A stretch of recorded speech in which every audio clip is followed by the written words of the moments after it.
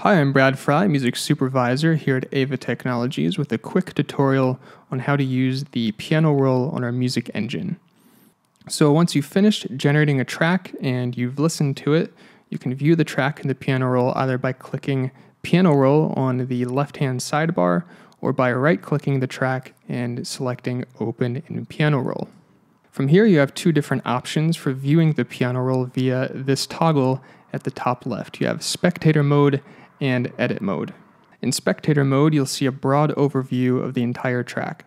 All elements of the track, including the melody, the chords, and the bass, they will all appear on this single piano roll and will be color-coded accordingly. You can also view some structural information, including the different sections and their names, as well as the chord labels. In Edit Mode, each layer of the piece now has its own individual track, rather than being shown all at once in the Spectator Mode, and you have the option of editing certain components of those layers.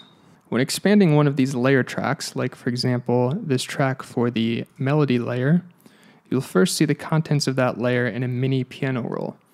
Below that are the instrument tracks associated with that layer. You can change an instrument for an entire track by simply clicking on the instrument name and navigating through the drop-down menu to whichever instrument and articulation you would prefer. You can also add a new instrument track to the layer by clicking the blue Add Instrument button at the top of the layer track. This will add a silent instrument track, which you can then change to whichever instrument you would like. For each instrument track, you'll notice a colored block associated with that instrument. This represents when the instrument will actually play the contents of that layer. In this case, wherever the colored blocks are, that instrument will play the melody. If the colored block is not there, those instruments will not play the melody.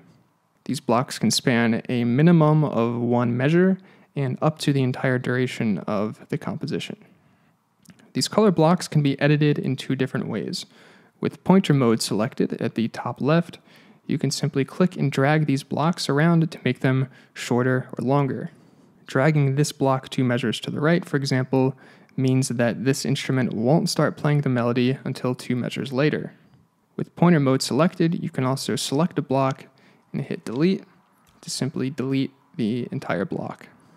With pencil mode selected at the top left, you can just click somewhere on a block to erase a segment of it, or click outside of the block to add a segment. Note that if you remove an instrument's colored blocks completely, that instrument will be replaced with a silent instrument, which can be chosen under the strings section. This will effectively mute the instrument track, and you can always add the instrument back later. For each layer track, you have some features available to you, which you can choose to enable or disable, like Auto-Staccato and Sustain pedal.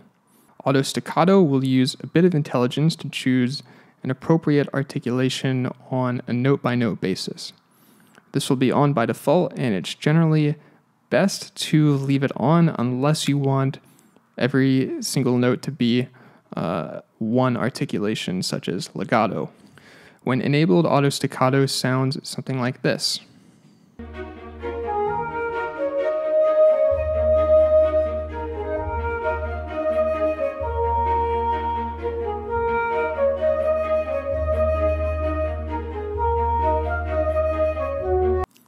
When disabled, Auto-Staccato will sound like this.